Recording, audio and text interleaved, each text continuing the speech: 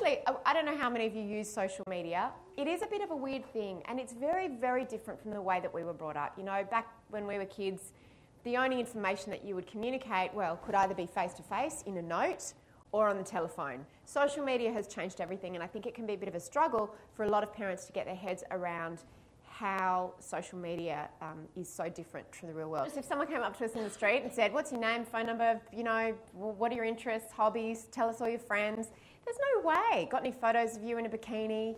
There's no way we'd give across any of that information. And yet, either we or our kids, 600 million people, are sharing that kind of information and a whole lot more on social media sites every single day. My overwhelming message when it comes to online and how to deal with it with your kids is stay calm and don't be an ostrich. It's not just full of cyberbullies. There are a lot of really positive things that your child can get from online and that you as a parent can get from the fact that your child is online. You know, the online world, and Facebook particularly, is a fact of life, and part of our responsibility as parents is teaching our kids about nutrition, about road safety, and about navigating the online world safely. That's really, really important. You teach them stranger danger and you teach them about protecting their reputation online. Something that can be really helpful is to sit down with your kid and say, explain to me how this works, whether it's Club Penguin, Facebook, whatever. What do you like about it? Show me how it works. And sometimes they'll really love this idea of being the teacher.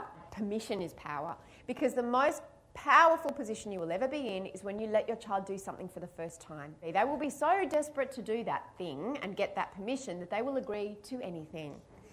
Use that player advantage very wisely, because you only have it once.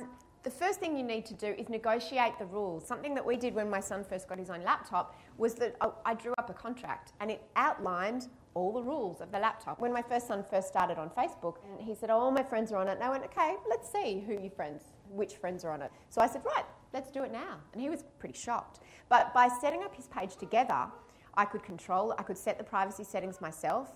We could talk about what he could and couldn't post online, what details he could and couldn't share, and all of those things. Google your kids. This is crucial. It's as important as taking them to the dentist, buying them new shoes, getting them immunised. Google your kids. Do it once a month. And they can't accuse you of breaching their privacy, because the whole point is that anyone can Google you. President Barack Obama was giving a talk to college students, and one of them said, you know, Mr. President, if I want to be a president in the future, what's the best thing I can do? And he said, the best thing you can do is go home and delete your Facebook account. Hopefully, as parents, if we do our jobs right, that won't be necessary for our kids, because they won't be at that point where there's all of this information and photos out there about them on the internet, either written about them or written by them. We have a rule that you can't be friends with anyone that you don't know in real life. I think that's really important. The other rule that we have, and something that you've got to be really wary of, is being friends with older kids. You've got to say, look, they might be a great kid, but is it appropriate for your 10-year-old to be hanging out with your 15-year-old's friends unsupervised, given what your 15-year-old or your friend's 15-year-old might be talking about? Just delete friends, delete comments, delete photos, delete tags. Photos. Make sure you've got strong rules about photos. It might be no photos in school uniform that's identifying. It might be no photos of siblings. It might be no photos of mum. It might be a case of you should teach them, if they're going to post a photo of themselves with a friend, they should ask that friend's permission. Again, it's about us teaching our children good social media etiquette. You'll have to decide the level to which you'll snoop.